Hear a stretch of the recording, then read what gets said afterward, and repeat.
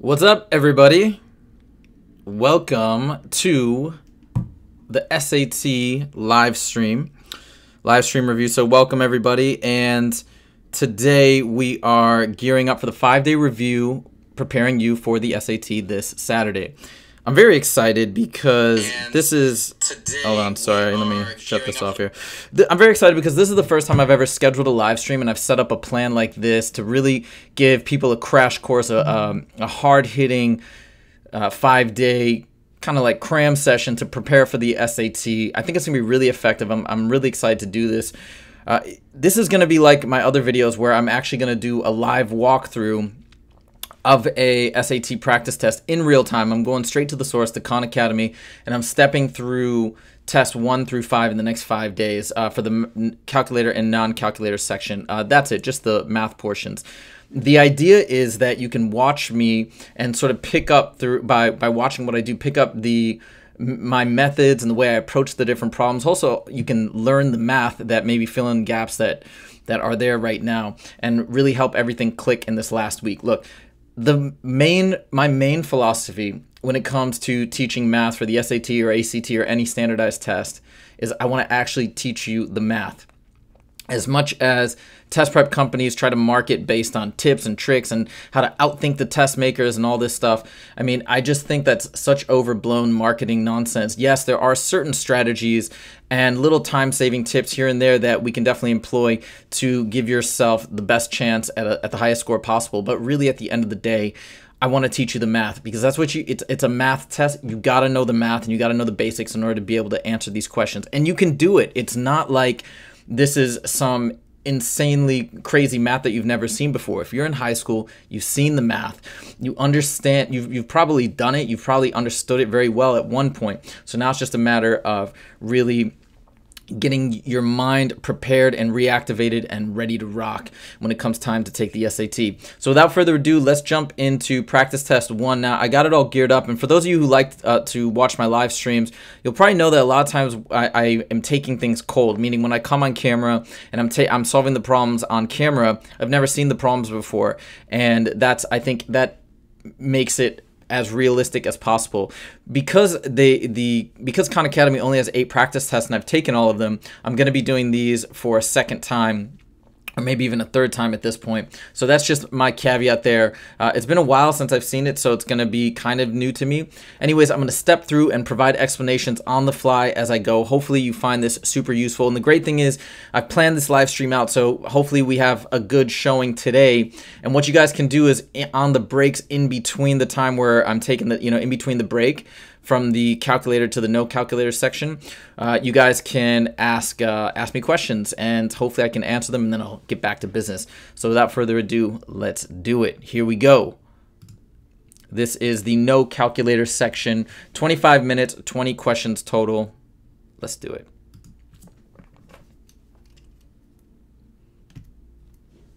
All right, x minus 1 over 3 equals k, and k equals 3, so I'm going to sub k in right there. What's the value of x? Multiply both sides by 3. We get x minus 1 equals 9. Add 1, and we get x equals 10. Boom. Next.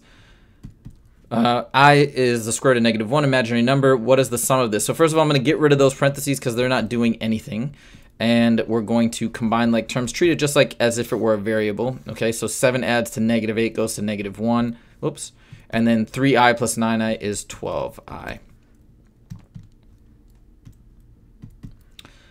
On Saturday, Armand sent M text messages each hour for 5 hours. So he sent 5 hours times M. So every hour he's sending M text messages, did it for 5 hours, so it's 5M. Tyrone sends P text messages for each hour every 4 hours, so he's 4P, which is the following represents the total text messages. It's just the sum of these two. 5M plus 4P. They're not like terms, so we can't combine it and make it 9MP. It just stays separate. Let me make sure I did that correctly. 5M. Yeah, cool. Kathy is a repair technician for a phone company. Each week she receives a batch of phones that need repairs. The number of phones that she has left to fix at the end of the day can be estimated with that equation, where P is the number of phones left, D is the number of days she worked. Okay, this is And what is the meaning of 108? Look, this is the constant. As always, your constant is your starting point or your y-intercept. And at 0 days, what this seems to imply is that she's starting off with 108 phones. Day 1, she gets done 23. Day 2, she's repaired 46. But this equation means that she starts each week with 108 phones to fix. All right, next.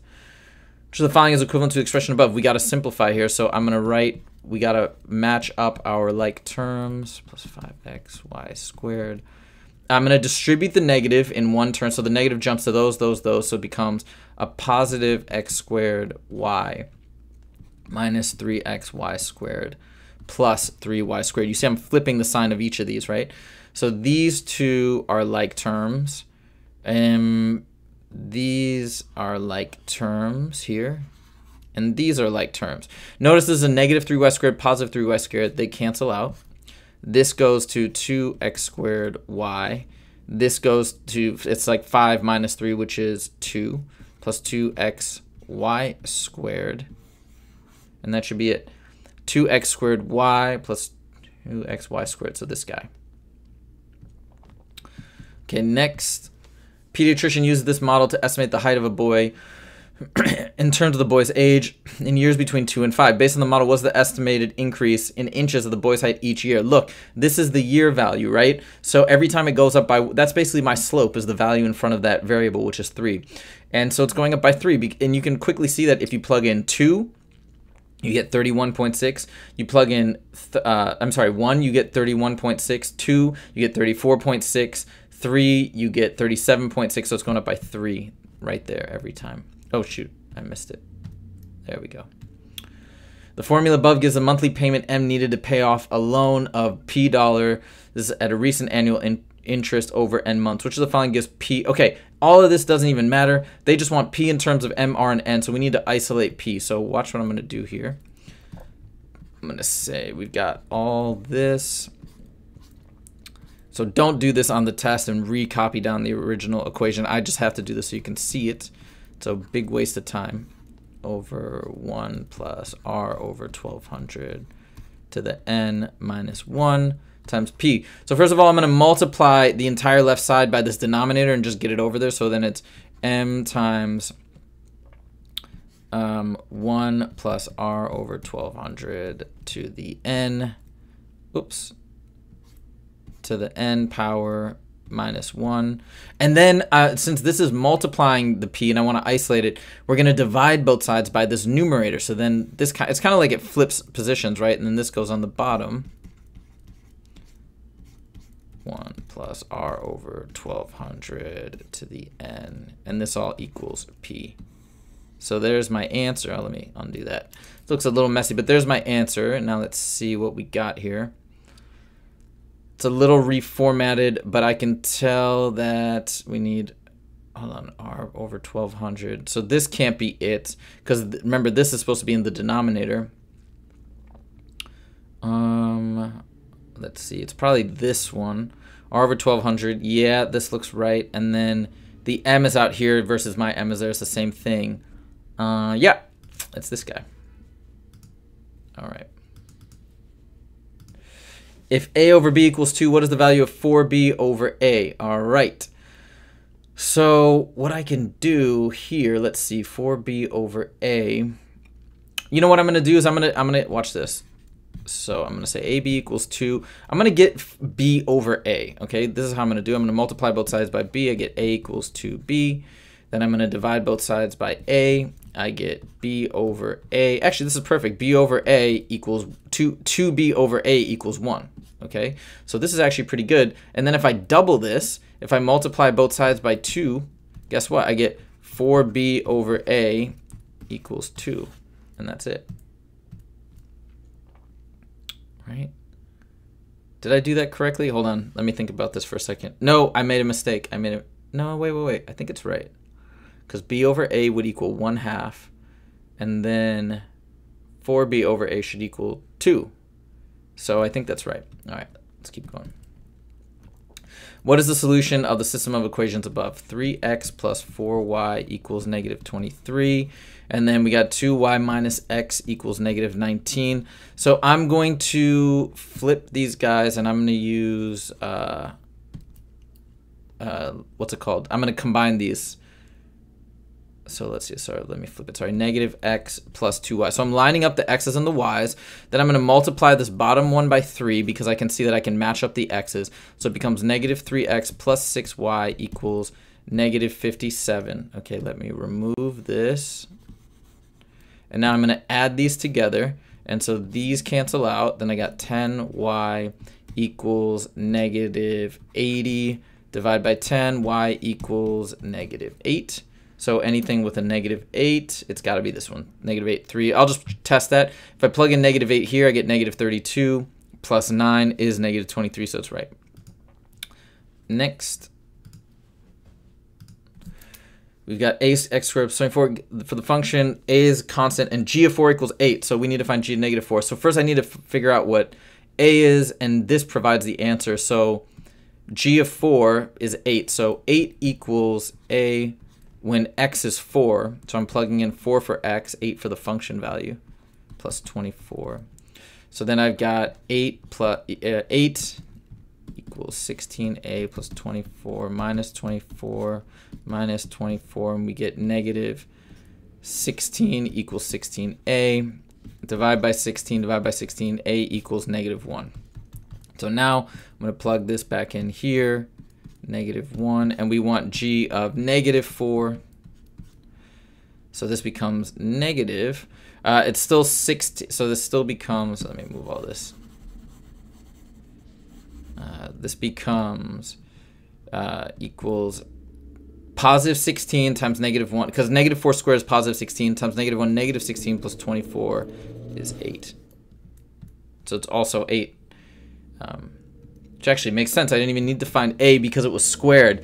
So it actually, the negative or positive 4 should give the same result. I should have known that. All right, b equals 2.35 this, and c equals this. In the equations above, b and c represent the price per pound in dollars of beef and chicken, respectively, x weeks after July 1st. Okay. So it's like if x is 1, it's 1 week. After July 1st, x is 2, 2 weeks. What was the price per pound of beef when the price per pound of beef was equal? So when, basically I'm trying to find the price when they're equal. So I'm going to just set these guys equal to each other. 0.25x equals 1.75 plus 0.4x. So we're trying to find not necessarily the value of x. We're going to find the value of x, and we have to plug it back in actually to either equation because the two are equal, and then we're going to get that price of the beef. So let's go ahead and bring the x's together. So that's going to be 2.35 equals 1.75 plus 0.4 minus 0.25 is 0.15x. I mean, you can kind of see right on the no calculator how important it is to be fast with mental math. I mean, it makes a big difference. Okay, so then this becomes, here, let's just do it. I think it's 0.6, but let's just be safe. 13, yeah, it's 7. So it's 0.6 equals 0.15x, and then divide both sides by 0.15x. X equals 4, but that's not the answer, right? Even if they might have 4, they don't. Okay, so that's nice of them. Now we're going to plug it into the price of beef. So it's 2.35 plus 0.25 times 4. 4 times 0.25 is 1. So it's just 3.35. And the other thing is, too, notice on this no calculator section, all the numbers are nice and neat. You know, and we're getting nice whole numbers. So that's another thing to look for. If you're getting like crazy numbers on the no calculator section, that's a red flag. A line in the xy plane passes through the origin. Passes through the origin means it has the point 0, 0 and has a slope of 1/7, which of the following points lies on the line. Okay. So let's see here. I'm going to say y. Let's just come up with the equation. Using point slope, y minus 0 equals 1/7 times x minus 0, so it's y equals 1/7 x. Pretty straightforward. And so now we just got to plug and chug and see which one of these points fits in this equation. If I plug 7 in for y and 0 in for x, that'll be 7 equals 0. No. So a is out. B is x is 1. No, that won't work. That'll say 1/7 equals 7. C is, that'll be 7 equals 1. It's got to be D, but let's make sure y. I'm basically plugging in 14 here, and I'm plugging in 2 here. 1/7 of 14 is 2, so it works. We know it's right. All right, which of the following is equivalent to this? All right, I already know. Look, here's the deal. A lot of infinite things can be equivalent to this, but what they usually want you to do in this case is simplify. That's what they're asking you to do.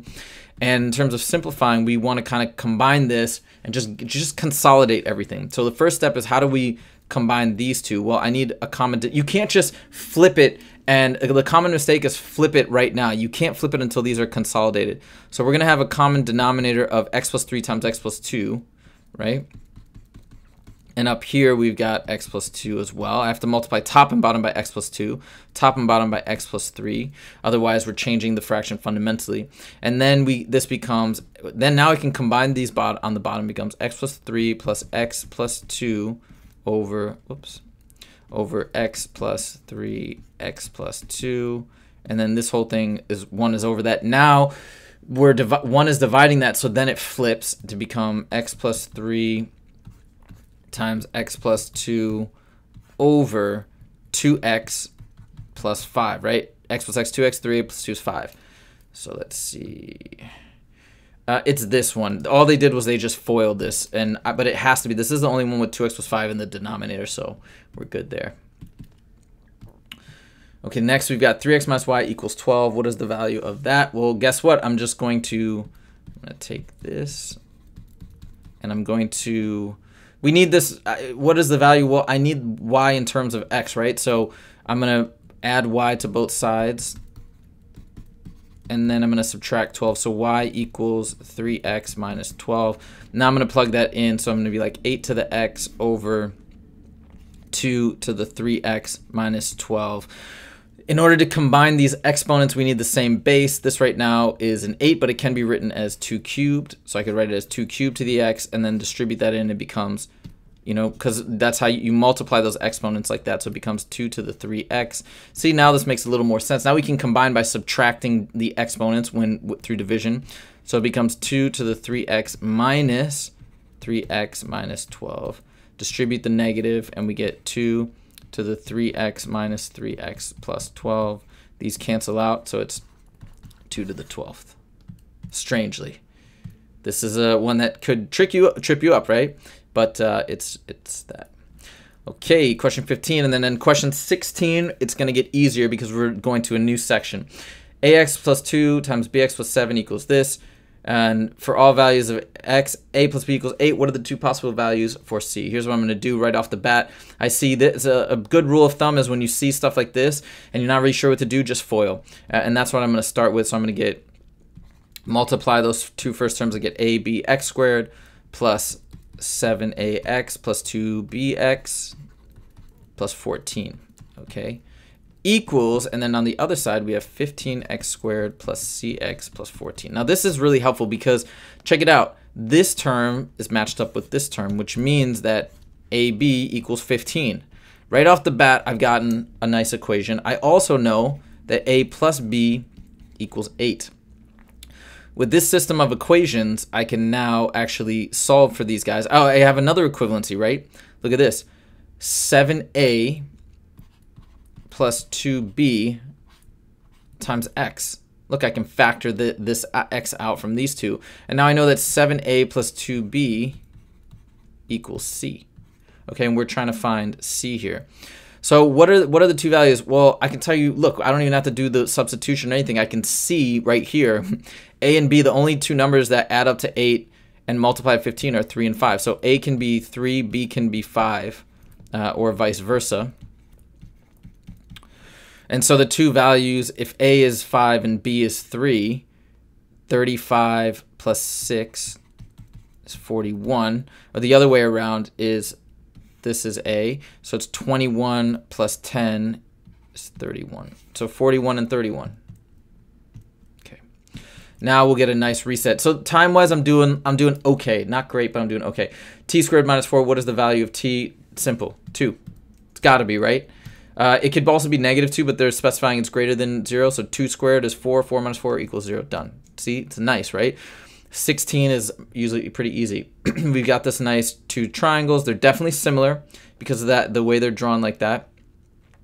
With these angles are equal, and these 2 angles are also equal because they're vertical angles.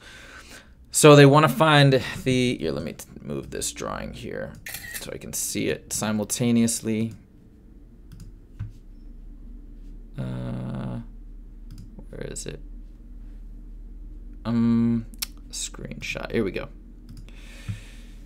All right, summer camp counselor wants to find the length x in feet across a lake, and the length's represented by AB, blah, blah, blah, blah, blah. So it's saying AB is, it's giving it in the same order, 1800.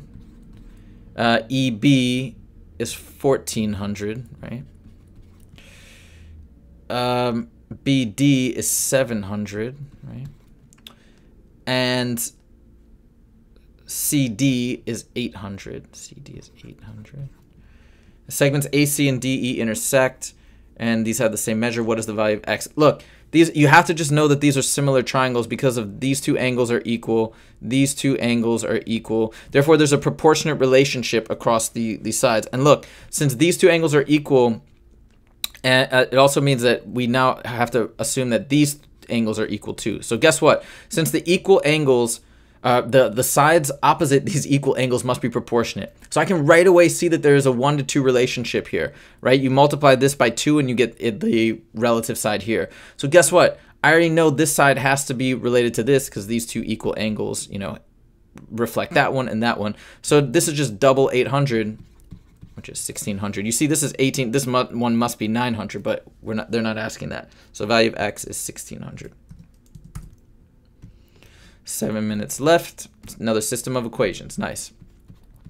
All right. I'm looking at this one and I'm like, this is perfect for combining. Okay. Meaning I'm just going to add them together. But first, I want to knock the y out, actually. I could knock the x out, but we're solving for x, so it's easier. It'll be faster if we knock the y out. So I'm going to multiply the entire top one by -2. I get -2x minus 2y equals 18. I'm doing this, -2 times -9 is 18. I'm doing this so these guys instantly cancel out when I combine these in the linear combinations. X plus -2x is -x. -25 plus 18 equals -7. Divide both sides by -1. X equals +7.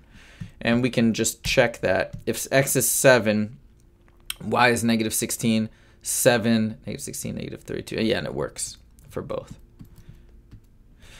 A right triangle. What am I doing? I see the word right triangle. They didn't draw one for me. I'm drawing my own. In a right triangle, one angle measures x, okay? Where sine of x equals 4/5. Well, guess what? I'm just going to use my SOHCAHTOA, right? Sine is opposite over hypotenuse. It means the opposite side must be 4 and the hypotenuse must be 5. I mean, actually doesn't have to be. It's just a ratio of 4 to 5, but I can pick those values. I mean, that's totally fine. This is also a right triangle.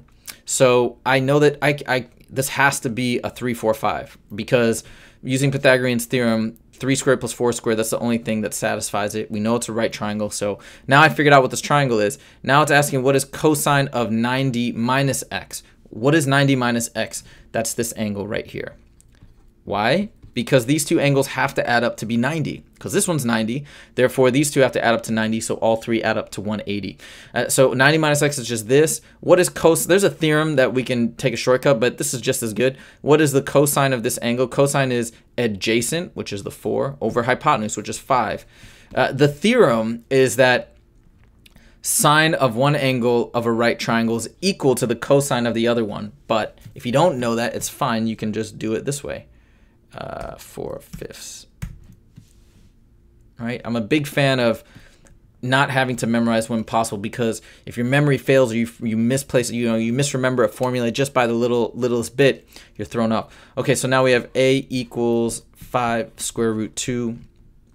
2a equals square root of 2x. What is the value of x? Okay, well, I'm gonna sub in this for a. right? This is really a system of equations. So it's 2 times 5 square root 2 equals square root of 2x. Remember, this entire thing is under the square root, so this is 10 square root 2 equals square root of 2x. I want x, so I'm gonna get it out of this square root symbol, so I'm gonna square both sides, so that like liberates it, and this just becomes 2x equals, and then square this becomes 100. Square root of 2 squared is 2, so this becomes 200 equals 2x. Divide both sides by 2, and x equals 100. Okay. Sweet. I think we're good. Let's just quickly see if there's any ones with the extra time that I didn't fill out or something. I know that was good. That was good. That was good.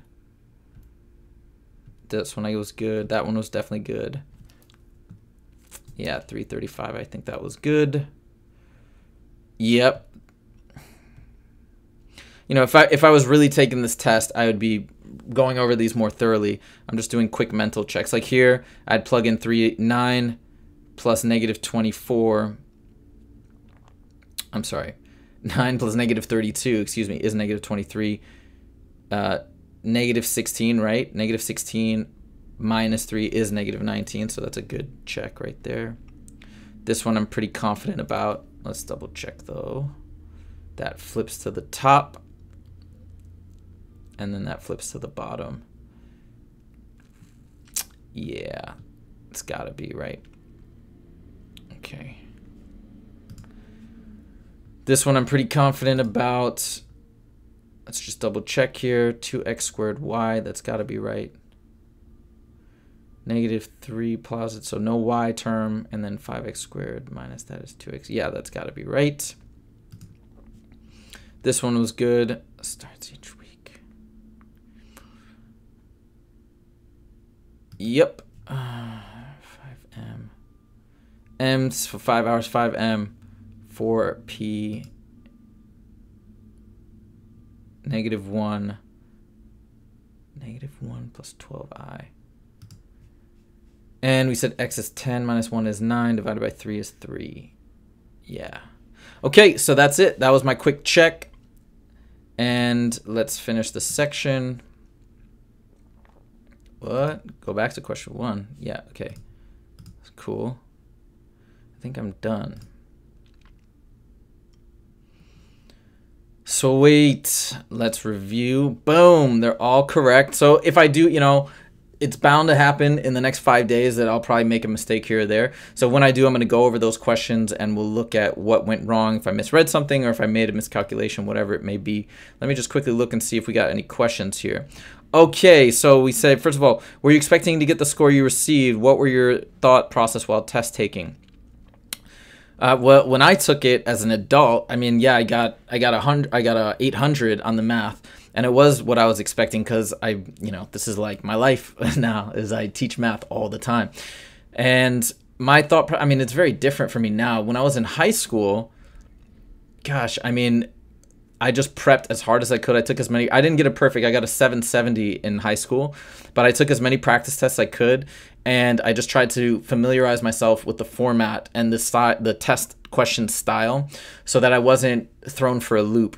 What I found now today is because I've practiced so much more. I mean, you know, for years, and I've just practiced over and over. I'm really just not, there's very low chance that I'll ever be intimidated by a question. Like, I immediately have an image in my mind when I see something of roughly how I can solve it. Okay, so do you have any tips that would help me prep for my SAT this weekend? That's what this is all about. So what I want you to do is I want you to watch me take the SAT, take these SAT math sections, and hopefully pick up the ways that I'm solving the problem so you can maybe add some speed or some accuracy when you're going about and solving the problems yourself. On Friday, I'm going to go over a bunch of tips, like just kind of short general things that you're going to want to do whenever you're on the SAT, especially when you're stuck or you're not sure. Like some of those are, you should draw everything out, especially when we're talking about figures. Like you saw me draw that triangle out. That was a huge help.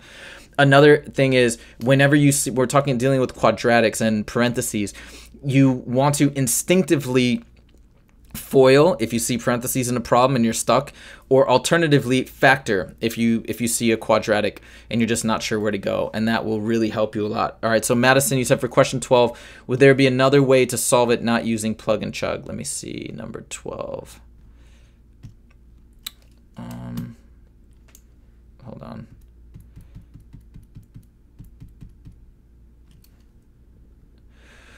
Oh, no, not really. Because it's like once you have the solution, you see even here in their answers, like they're plugging it in to show that it works. And the problem is that with this linear equation that I created, when I created the equation, it was y equals 1/7 x. And there's infinite coordinates that work. And so you kind of have to go through and actively disqualify the coordinates that are incorrect, that basically just don't match up. So unfortunately, in this type of a problem, plug and chug is the only way to go. All right, guys. So I hope that was helpful. Now we get into the calculator section. This is going to be a longer section. So let's take a look. We finished this. And boom. So it's 38 questions, 55 minutes. I'll make sure to get my calculator all set to go here. Ready, set, and begin. John runs at different speeds as part of his training program. The graph shows target heart rate at different times during his workout. Which interval target heart rate strictly increasing, then strictly decreasing? It would be something like boom and then boom. So it's probably here, and yeah, 40, 60. Because see here, it's like not strictly, it's kind of like staying steady. So we want something where it's just straight positive slope, then negative slope. 50 to 65 is, wait, let me make sure. Yeah, strictly increasing, then strictly decreasing. So 40 to 60. Next, y equals kx, where k is a constant, and y equals 24 when x equals 6. So y equals 24. I'm just plugging it into that equation. When x equals 6, k equals 4, therefore. So now I've got a new equation, y equals 4x. What is the value of y when x equals 5? Plug it in here, and you see y equals 20.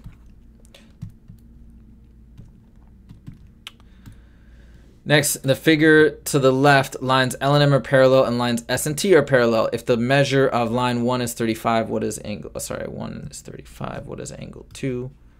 I'll show you over here how we can do this. But this is just knowing about parallel lines and these different angles. Okay, so it says that angle 1 is 35. This one is also 35. It's a corresponding angle. This is a transversal. And this one is also 35. And therefore, these are on one line so that they add up to 180. So 180 minus 35 is 145 degrees. So that's what angle 2 is. And it looks right. Like all of these are smaller than 90. That's clearly bigger than 90. You can't always go based on the drawing, but I'm pretty confident with that drawing in addition to the math.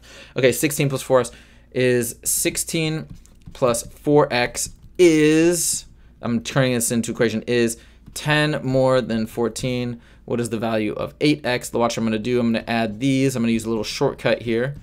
I'm not going to solve for x completely. I'm going to solve for 4x. You know why? Because this then gives me 8. And then I can double both sides and I get 8x, which is what we're solving for, equals 16. Which of the following graphs best show a strong negative association? Negative association is a negative slope. That's it. That is no association. That is not a negative. That's positive. Here's negative. Boom. Done. 1 decagram. Okay. A hospital stores 1 type of medicine in 2 decagram containers. Okay. 2 decagram containers. How many 1 milligram doses are there in 1 2 decagram containers? So... a decagram, so 2 decagrams is 20 grams, right? And according to this, 1 gram is 1,000, so 20 grams is 20,000 milligrams. So how many 1 milligram doses are there in a 2 decagram container? That makes sense. It's big. I think that's right. This is just throwing me for a loop for a second. I want to make sure I'm doing this right. So 2 decagrams is 20 grams, and then 20 grams. So I multiply both sides by 20. I get 20 grams equals 20,000. It's got to be right. It just seems big, but I think it's correct. Next. There are a number of rooftops with solar panel installation 5 series shown to the left. The total number of installations is 27,500. What is an appropriate label for the vertical axis of the graph? Okay, vertical axis. And we're talking total number is 27,500. Oh, I see. It's in tens, hundreds, thousands, or tens of thousands. It's probably in thousands because all of these should add. Okay, so it's like, look, 9 plus 5 is 14, plus 6 is 20, 24, 27.5. So that if it's 27.5, it means these should all be in the thousands because then it'd be 27,500. It's got to be this one, right? Otherwise, if it's in the tens of thousands, this alone would be 90,000, right? So it doesn't make any sense. Did I do it right? Yeah. Next, for what value of n is n minus 1 plus 1 equal to 0? Okay, I can already tell there's no solution. You know why? If we isolate this, this is now asking something in absolute value bars to equal a negative. This is impossible. Everything that comes out of this will be positive, so there's no such value for n. Okay, the speed of sound in air depends on the air temperature. The formula shows a ratio between a, speed of sound, and t, the temperature. Got it. Done. In degrees. Okay. Which of the following expresses air temperature in terms of... Oh, okay. Good. Look, this is a great example of a question where all they're doing is something in terms of something else. They're just isolating t. That's it. So you don't even really need to read anything else. So I'd subtract 1,052 from both sides and then divide by 1.08. And so it's a minus 1. It's this one. See, that's wrong. It's not plus. It's not any of this. The next question... At which of the following air temperatures will the speed of a sound wave be closest to 1,000 feet per second? So A is the speed, so that's 1,000. Remember, this is calculator section. So I'm going to plug in 1,000 for A equals 1,052 plus 1.08 T. Subtract 1,052 from both sides, and we get negative 52 equals 1.08 T. Divide by 1.08. Okay. Negative 52 divided by 1.08 equals negative 48, roughly. Okay. Next, which of the following is not a solution to this inequality? Well, let's isolate x, right? So 3x minus 5 is greater than or equal to 4x minus 3. Subtract 3x from both sides. And I'm going to simultaneously add 3 to both sides, just save a step. And that's x is less than or equal to negative 2. Let's rewrite it this way. So x is less than or equal to negative 2. So anything greater than negative 2 is no good, which is 1, right? This is part of it, this is part of it, and these are all solutions. Those all satisfy this inequality. Number of seeds in each of 12 apples. Based on the histogram shown, of the following, which is closest to the average number of seeds per apple? Okay. So this means we have 2 at 3 seeds, 4 at 5 seeds, 1, 6, 2 7s. You see how I'm I'm turning this into numbers, and then 3 9s, okay? So we're going to add these all up and divide by 12, and we'll get the mean. So it's 6 plus 26, 32, 42, 46, 46 plus 27. I could use a calculator, but I think this is faster. And then it's 73. It's got to be 6 because it's like 72, but 73 divided by 12 is about 6. So cool. See, sometimes it's faster not to use a calculator, and that's why mental math, I think, is so important. Next, a group of 10th grade students responded to a survey that asked which math course they were currently enrolled in. The survey data was broken down in the table to the left. Which of the following categories accounts for approximately 19% of all the survey respondents? So 19%, let's use our percent proportion. So x out of 310 equals 19 over 100. Cross multiply x times 100 equals 310 times 19. 310 is 19 equals 5890 divide by 100, divide by 100, and this just is like 58.9. Move the decimal over. So which one is around 59? And I can see male geometry right there. Simple. All right, once we do that math, just identify the number. Next, the table lists the length to the nearest inch of a random sample of 21 brown bullhead fish. The outlier measurement of 24 inches is an error. The mean median range, which will change the most if the 24 is removed. Straight up, it's the range. You know why? Nothing is going to drop by this much. The range is going to drop from 16 to 8. That's massive. Like, even the next one down might be the mean. The mean might shift, but it'll shift by like a really small amount, maybe by like 1 or something. So that range is going to take the biggest hit anytime you cut out an outlier like that. Next, what does the C-intercept represent in the graph? It's the graph also says total cost of renting a boat for 8 hours. It's like it's got to be how much you just have to pay up front just to get the boat. So the initial cost of renting the boat. That's always what the intercept value is. And now we've got this one. Which of the following represents the relationship between H and C? We need a y-intercept of 5, so A and D are gone. And then what's the slope? We're going up 1, 2, 3 over 1. 1, 2, so it's 3. So it's this one, slope of 3. Just make sure that's right. Yeah, okay. It's tricky because if you don't read this carefully, you might be like, oh, it's up 1, 2, 3, 1, 2, 3, 4. Like you're tempted to pick 3/4 as the slope, but it's 3. The complete graph of f is shown on the xy plane. For what value of x is f of x at its minimum? Well, here's the minimum. The minimum of the function is where it's at its lowest point, and it looks to be like x is 1, -1, -2, -3. And I know that because it's all by, this tells you it's by ones, so this is -3. In the xy plane, 0, 0 is a solution to the system of inequalities. Which of the following relationships between a and b must be true? Let's plug in those 0, 0. So it's 0 is less than 0 plus a, which is just a. And the other one gives 0 is greater than b, or b is... okay, here we go. B is, this is really nice. B is less than 0, a is greater than 0. B is negative, a is positive. Which means, yes, a has to be bigger than b. A is positive, B is negative. This has to be true. This one is patently false. This one we don't know. We just know that there, because once we take the absolute value, this could be like, A could be 1, B could be -10, so this isn't necessarily true. We have no idea if that's true, so yeah, A is good to go. A food truck sells salads for $6.50. $6.50. And each drink, I already can tell this is going to be something like this.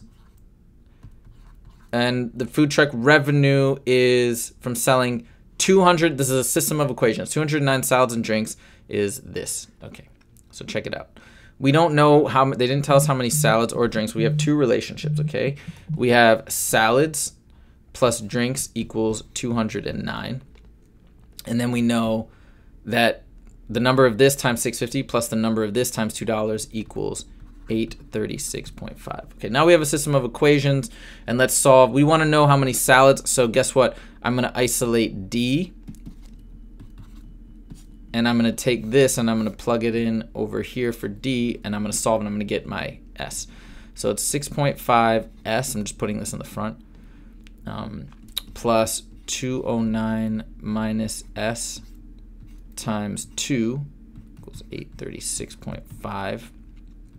Distribute the 2, 6.5 S plus 418 minus 2S. Combine these, that becomes 4.5 S plus 418 equals 836.5. Subtract 418 from both sides, and we get, I think this is 418.5. I would encourage you to use your calculator, double check, but I'm pretty confident. And then I got to divide both sides by 4.5. I'm at the very bottom here. So now I'm going to use a calculator. 418.5 divided by 4.5. 93. Dunzos. All right, next.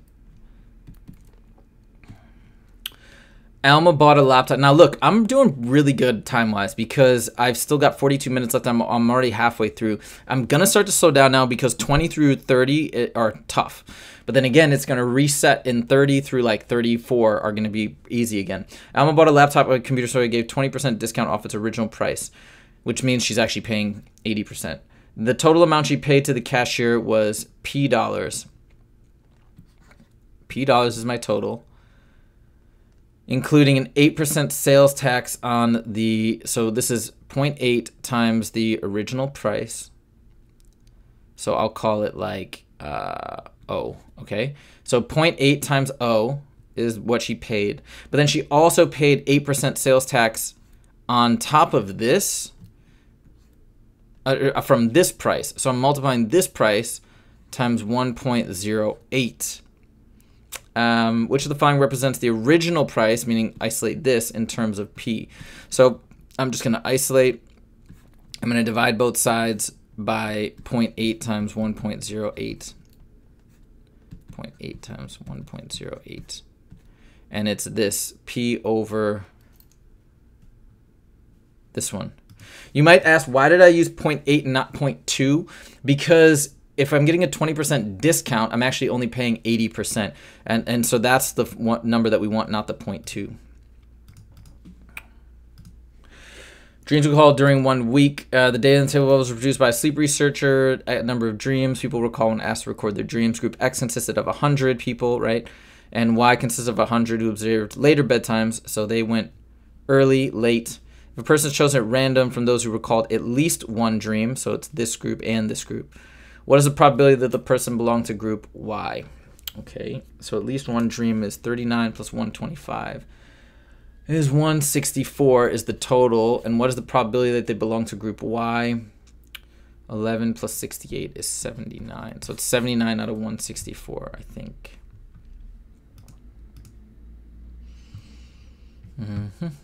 Okay. Annual budget for different programs in Kansas.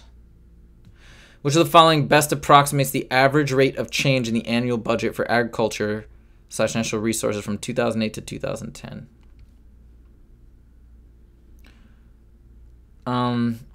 480. I'm just going to estimate 488,000 minus 358 is 130. So 130,000. But remember, this is given in thousands of dollars, so we add on 3 more zeros, and that's it. Oh, no, but that's over 2 years, so we divide it by 2, and this is per year, 65 million. Next, on the following, which program's ratio of its 2007 to 2010 is close to human resources ratio 2007 to 2010? So human resources is here. It's about like 4 to 6, roughly 4 million to 6 million, which is 2/3. Okay, so which one is also 2/3? This is like 26 to 46, or like this is like 2.5 to 4.5. That's definitely not 2/3. For I'm looking at public safety. This one is 1.5. That seems too high. That's like 1.5 to 1.8. I don't know. Let me come back to that. This one's like almost equivalent. That's not it. This one looks like 2/3 about, right? This is probably it, right? It's basically like 2 over 3 or 2.1 over 3. So I'm gonna go with education. I'll check this when I review. Make sure those numbers are correct. I'm pretty sure that's right though. Next, which of the following is an equation of a circle? Okay, so we need a circle equation. X minus h. I got a song about this. I can't remember how it goes. X minus h squared plus y minus k squared equals r squared. So we have to know this equation, and that's why I wrote that song. So now it says, which of the following is an equation with center 0, 4? So my center is 0, 4. That's what h and k are. So it becomes x squared plus y minus 4 squared equals, with the endpoint. So we need the radius now to flesh out this equation. Why does it give us that radius? Why does it give us the endpoint? Well, guess what? The distance from the radius to the endpoint is going to give us the distance of our radius. So I can use my distance formula which is square root of, take the difference of these two, 4/3 minus 0 squared, so it's just 4/3 squared, plus the difference of these two, which is 1 squared. So this is 16/9 plus, I'll make that, that's 1, which is, I'll make it 9/9, which is 25/9. And therefore the radius is 5/3. So plug in 5/3 here, right? 5/3, and then we get x squared plus y minus 4 squared. And then equals 5/3 squared, which is 25/9. This is the circle equation right there. It's got to be one of these two. These got the radius wrong, and it's this guy. X squared plus y minus 4. Yeah. All right, next. H equals negative 4.9 t squared plus 25t. The equation above expresses the approximate height h in meters of a ball t seconds after it's launched vertically upward from the ground with an initial velocity of 25 meters per second, which is shown right there. After approximately how many seconds will the ball hit the ground? Done. We're just meaning when is the height going to equal 0? And then we got to solve for this. 4.9 t squared plus 25t. I'm going to factor out t, negative 4.9 t plus 25. Okay, so there's two values that will send us to 0. One when t equals 0, but that's just that's not when it's going to hit the ground. That's the starting one.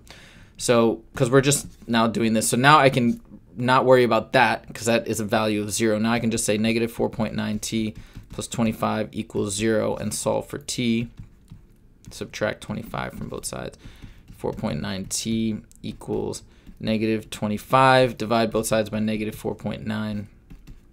It's approximately 5. I can already tell, right? Because it's like dividing 25 by that, so it's like we'll say roughly 5. I assume that answer is there, and we can do the calculation quickly just to make sure, right? If you want divided by 4.9, it should be like 5.1 or something. Yeah, see, 5.1. So 5 is the closest, and we're good there. Katerina is a botanist studying the production of pears by two types of pear trees. She knows how type A produced 20% more pears than type B. Okay, so A, I'm just going to immediately set up an equation to relate these. A produces 20% more. How do we represent 20% more? We multiply by 1.2. 20% more than type B. Boom. Those are equated. If type A produced 140, you see how I just put it in an equation now how easy this is going to be? If type A produced 144, how many did type B produce? Divide both sides by 1.2. It's going to be, let's see, 120, maybe 144 divided by 1.2 is 120. And so B equals 120. Now, double check, right? This is saying that A produces more. So if A produces 144, B is at 120. That seems to make sense, so I'm good with that logically. A square field measures, I'm immediately drawing the square. A square field measures 10 by 10. 10 students each mark off a randomly selected region of the field. Each region is a square and has a length of 1 meter. So it'd be like 1, 1, 1, 1, like I'm just picking. So these little guys, little squares, and there's 10 of these. The students count the earthworms contained in the soil to a depth of 5 centimeters beneath. Okay, so they're counting the earthworms. The results are shown. So they're getting 106. Okay, which of the following is a reasonable approximation of the number of earthworms beneath the ground surface in the entire field? Okay, so these are spaced out so far. I don't have to do much. We can be very approximate. It looks like the mean or median value, whatever, is about 150 per one of these little plots. Okay. And there's 100 of these little squares because if each one is 1 by 1, right? This has a total area of 100. So there's 100 of them. So we could take that value, multiply it by 100, and we get 15,000. That's it. Okay, now these last two should be tough. Now, in the system of inequalities, y is greater than... Hold on. That's y is greater than or equal to 2x plus 1, and y is greater than 1/2 x minus 1 is graphed. Which of the following quadrants contains no solution? This is not the prettiest graph, but I'm going to show you. Let's see if we can do this here. 1, this is -1, See if I can get a decent graph here. So the first one is y is greater than or equal to 2x plus 1. So just like we graph a linear equation, y-intercept is 1, slope is 2, so we go up 2 over 1. And it says greater than or equal to, so we do a solid line. And it says greater than or equal to, so the solution set contains everything above. The second one is 1/2 x minus 1. Y-intercept of -1, slope of 1/2, so we go up 1 over 2. And this is a dotted line, okay? And it's greater than, again. So I'm shading everything here. And of course the solution set is the overlap, right? I can see an overlap in quadrant 3. I can see an overlap in quadrant 2, and I can see a little overlap up here in quadrant 1. So it hits quadrant 1, 2, and 3. But look, there's not going to be, and because this function has no solutions in quadrant 4, therefore quadrant 4 will contain no solutions. That's it. This makes it really tricky, right? When they have one of those that can throw you for a loop. But you draw it out and you're good to go. Okay, for a polynomial p of x, p of 3 is -2, which of the following must be true? Okay, you just got to know this. And the fact of the matter is that if p of 3 were 0, that would mean it's a solution. That would mean that x minus 3 is a factor. But it's not. So x minus 3 is not a factor. So therefore, this isn't telling you a factor. So this one should be thrown out. Plus, where's this 5 and the 2 and the -2 coming from? Yeah, it's, I guess maybe from here or something, but these just make no sense. But really what it's telling you is not only is the remainder -2, yes, the remainder is -2, but also when you plug in 3, you get -2. That's your function value. But that's like synonymous with the remainder when you do that synthetic division. Okay, next. This is a function, quadratic. This should be the last hard one of this section, and then we're going to get to an easy one. So if you're struggling on this problem, just skip it and go to 31, because 31 through 34 are going to be much easier. So if you're running low on time, don't waste time right there. So now you got x squared minus 2x minus 15. Which of the following is an equivalent form from which the coordinates of the vertex can be identified? Well, this is a very tricky question because they're not saying it, but guess what they're asking for? They're asking for vertex form. So we need to put this into vertex form. Y equals x squared minus 2x minus 15. Okay, the way we do that is we complete the square. Squared minus 2x, take half of this and square it, which half of that is 1. 1 squared is 1. Minus 15. But since I'm adding a 1 here, I have to subtract a 1 out here to keep it balanced, make sure we're not fundamentally changing this equation. And then this can be FOILed into x minus 1 squared. Not FOILed, factored, excuse me, into that. And then minus 16. So this is my vertex form. This is what we should be looking for. And guess what? This shows me the vertex really nicely, right? X value of 1, which is right here, pretty much. And a y value of -16, which looks right. So that is showing me the vertex, and I think we've done that correctly. So that's another shortcut if they're asking a question like this, which you can see where it is, right? And this is the only one that has 1 and -16, because it's always x minus h squared plus k. This is vertex form where the center is positive h and k. So the sign here is flipped. The sign here is what it is. Anyways, it's right there. Okay, now we'll see a nice reset in difficulty. Y can husk 12 dozen ear corn per hour. Between 12 per hour and 18 per hour. Based on this information, what is a possible amount of time in hours that it could take Y to husk 72? Okay. It could be as few as 6 hours, right? 6 times 12 is 72. It could be as high, it could be as short as 4 hours. 4 times 18 is 72. I'm going to pick a nice number in between. 4 and 6 should both work, but let's just pick 5. I think like you could technically answer 5.5 or anything and it would all work, but 5 should be good, right? 14. Okay. Next, 32. The posted weight limit for a covered wooden bridge in Pennsylvania is 6,000 pounds. A delivery truck that's carrying X identical boxes, each weighing 14 pounds, so 14 times X gives us the weight of that, will pass over the bridge if the combined weight of the empty delivery truck and its driver, I see what this is going to set up an equation, is 4,500. So look, this is the weight of the truck and the delivery guy. This would be the weight of the boxes. And these two combined have to be less than or equal to this. What is the maximum possible value that X will be? Keep the combined weight of the truck driver and boxes below the bridges. Okay, so let's solve for X. Actually, it says below, so I don't think it's greater, less than or equal to. It's just less than. So it's 14X is less than. And it says we want a whole number. So this is 6,000 minus 4,500 is 1,500. Divide both sides by 14. X is less than 107.1. So 107. That's the because that'd be the whole, because we need to go less than this. So 107 is that whole number, I think. Number of portable media players sold worldwide. According to the line graph above, the number of portable media players sold in 2008 is what fraction of 2011? So 2008 is 100. 2011 is 160. Simplify, and it's 10 over 16, which is 5 over 8. I think that's it. Yeah. It doesn't even say it needs to be in simplest form. So, hold on, let me just make sure the number is what fraction. Yeah.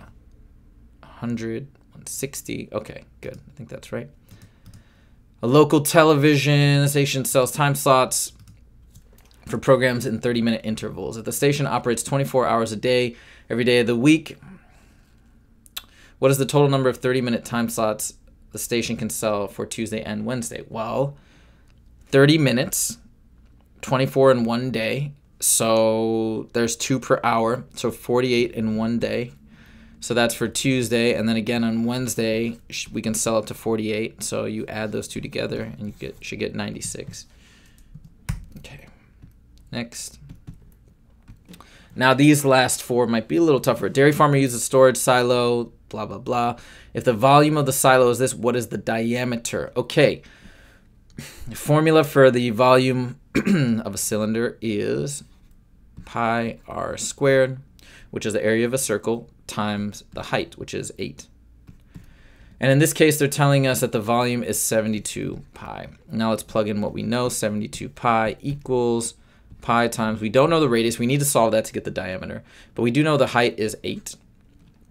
So now let's isolate for r. We're going to divide both sides by 8 pi. Boom, boom. And this becomes 70. The pi's cancel out. 72 divided by 8 is 9. 9 equals r squared.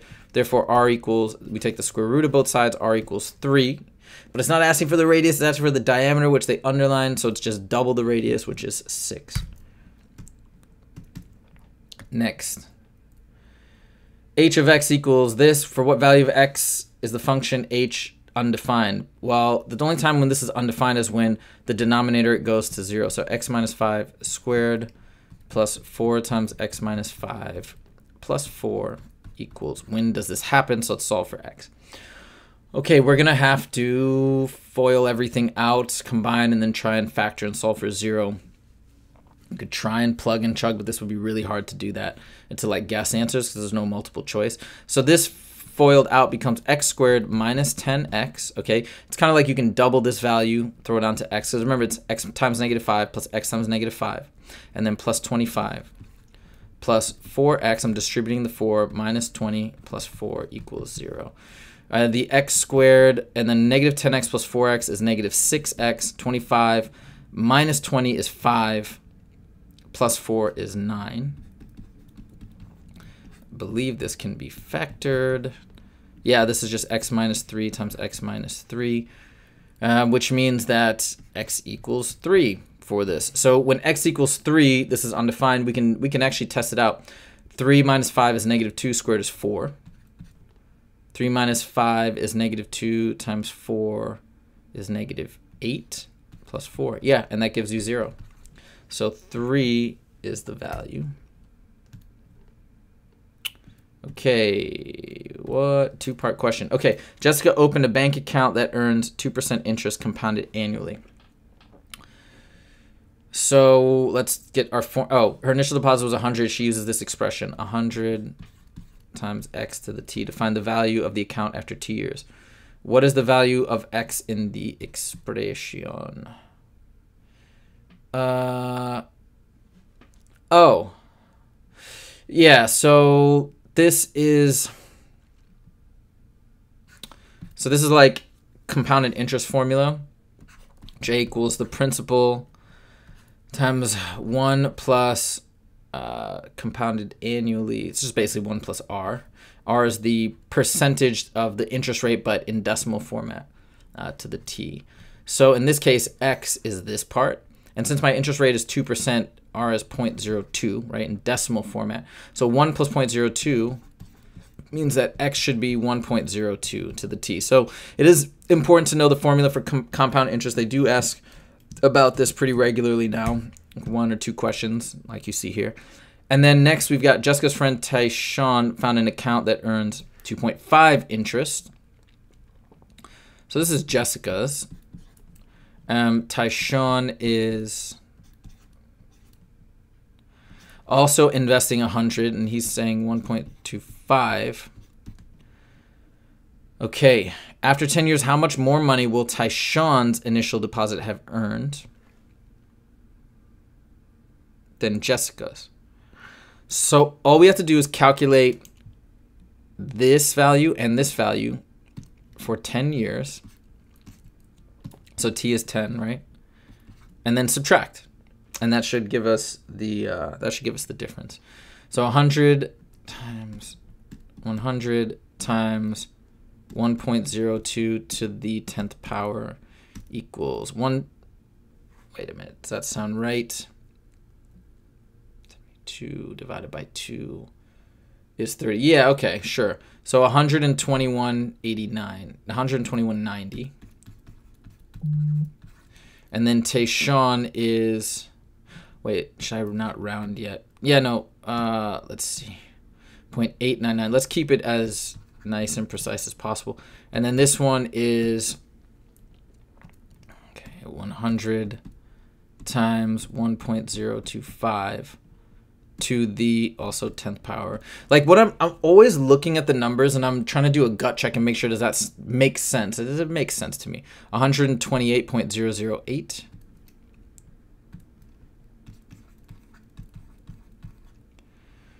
Your answer, rounding to your answer to the nearest cent.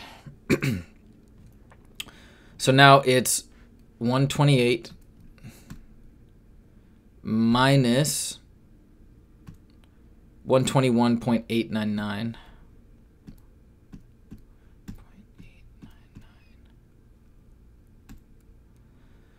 So $6.11. Hold on a second though, because this is a little weird. Let's actually, because I rounded and then I calculated, that can potentially throw this off by like a cent or something. So we'll do it a different way. 100. You could do this more easily on a scientific calculator, times 1.02 to the 10th power minus 100 times 1.025. Oh, I did it backwards, but that's okay. It'll give us a negative number, and then we just flip the sign. Yes, so it still rounds up to $6.11. Okay, now I'm cool with that. I just did that so that way there's no rounding errors that are possible, especially with something like this that's asking to the nearest cent. We just want to be careful of that.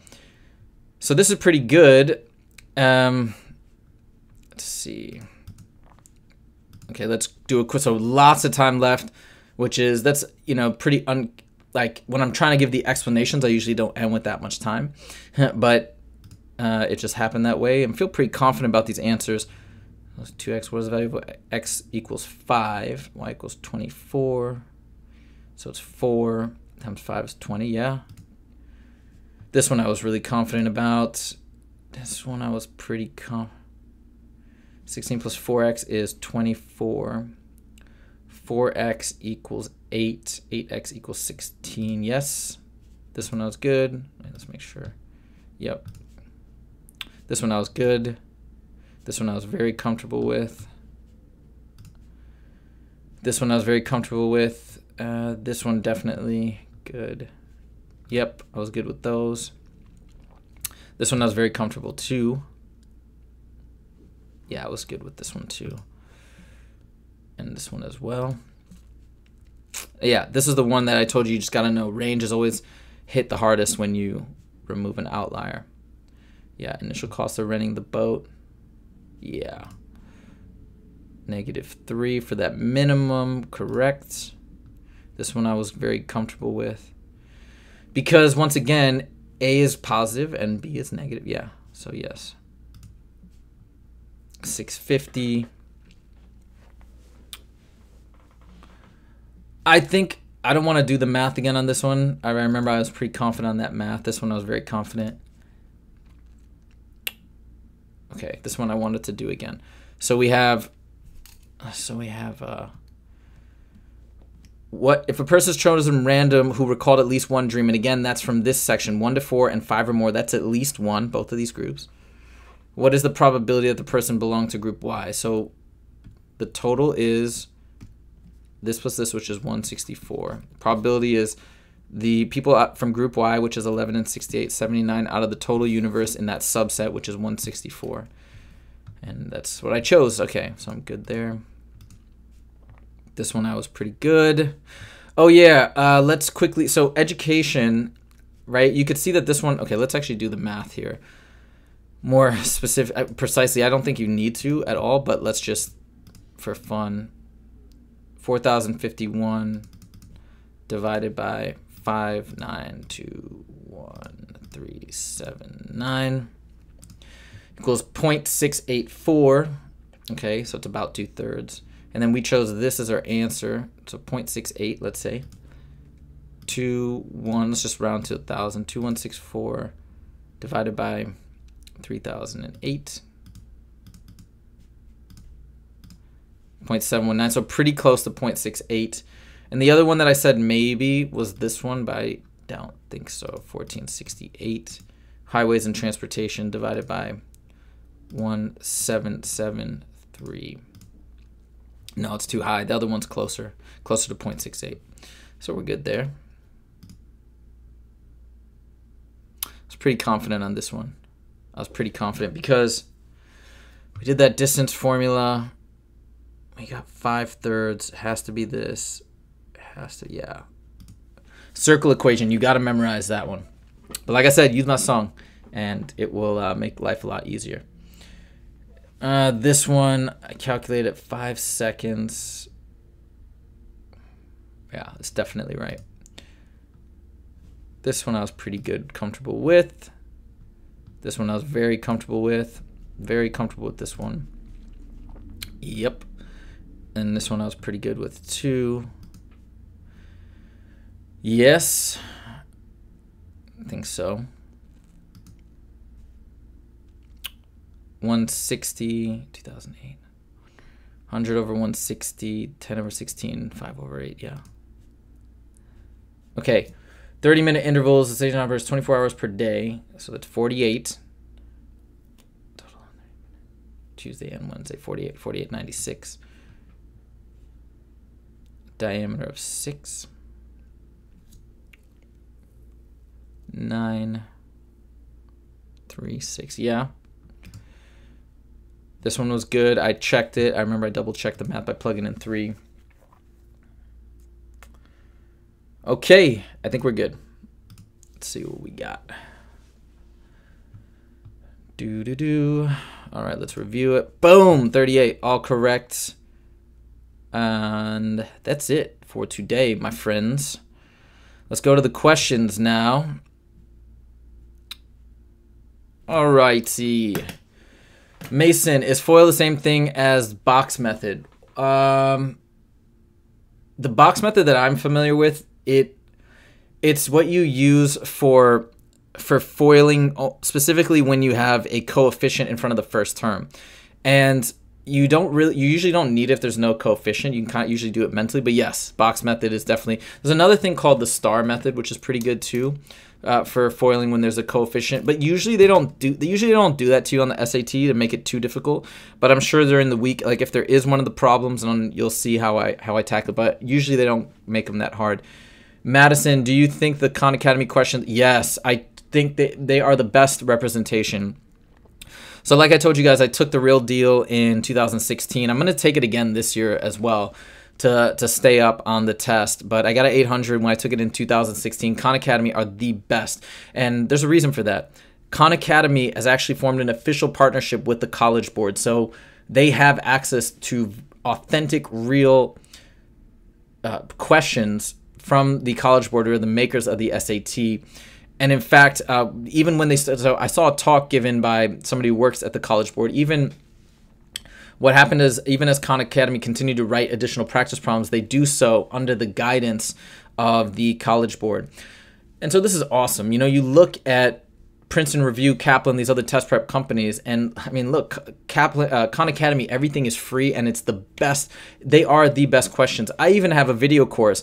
I put a link for it in the description. You can check that out. I have 700 additional practice problems, but I'll be honest with you, the Khan Academy ones are better than mine. The reason why I created this video course is to give you additional practice beyond Khan Academy, and of course, it's got my video explanations. But really, if you're looking for good practice problems this week, and you haven't done all the Khan Academy practice problems, hit those. Those are the best. No, are these going? Yes, this will be on the channel when the stream is done for sure. Will you ever do? No, I'm not going to do the reading and writing section. Yeah, it would be great. So like when I took it, obviously I'm an adult. You know, I'm an attorney. I've been through law school, right? So like obviously I could do, like I got a 740 on the verbal without I don't really have to do much. Like that's how it is for most adults.